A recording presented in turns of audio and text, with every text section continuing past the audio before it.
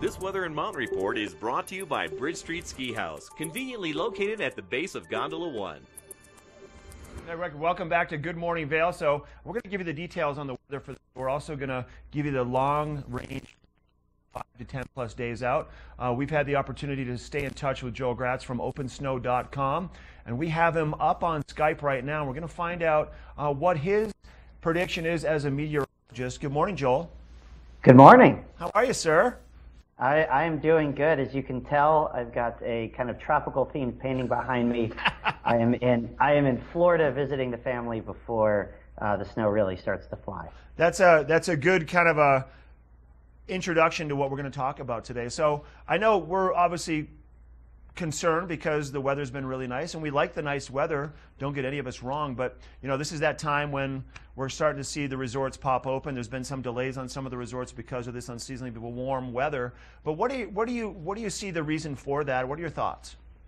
Well, you know, there's not one thing to point to. Unfortunately, it's not that simple in weather. There are always multiple factors, and we don't even know all of those multiple factors and how they all converge. But what we do know is that temperatures this fall have been 5 to 10 plus degrees above average since about October 1, and we've seen very little precipitation.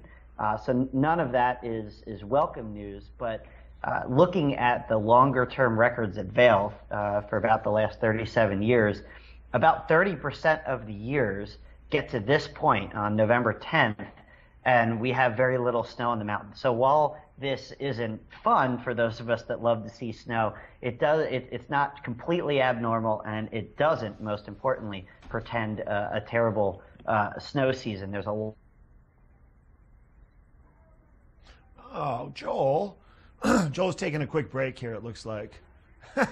We're going to check back in with Joel in a bit. We just lost him there. But just to give you the details on what's happening with the weather for the day, there's sunshine out there all day long. We're going to start in the 30s, get into the mid-50s by noon.